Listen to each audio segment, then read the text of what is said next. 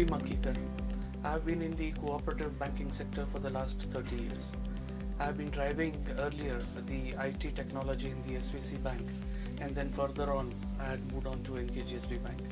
Now I am an evangelist for digital banking and cyber security for the cooperative banking sector.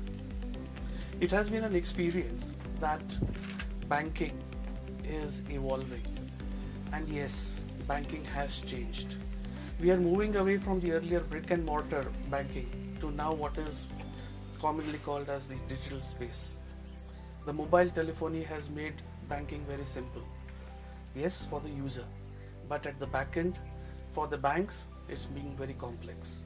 Because technology keeps on changing, the platforms keep on changing, the user demands keep on changing, and yet the banks have to keep in pace all these changes, incorporate all these products in their product line so that they don't lose out on the customers. The biggest challenge to the customer, to the banks, is to acquire new customers and at the same time retain the existing ones. And when we are talking of customer retention, it becomes a challenge because, like, take a bank who is, let's say, 50-60-year-old in the banking sector. Say they will have customers both who are averse to technology and another set who do not want to come to the bank. So they have to cater to both these kind of customers.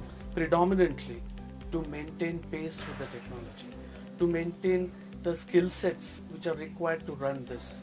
And in such a scenario, organizations like ESDS play a major role because they have the kind of capability and they have the kind of skill sets which will help banks to use a very good platform, a very good setup on the shared basis, so which lowers their total cost of operations.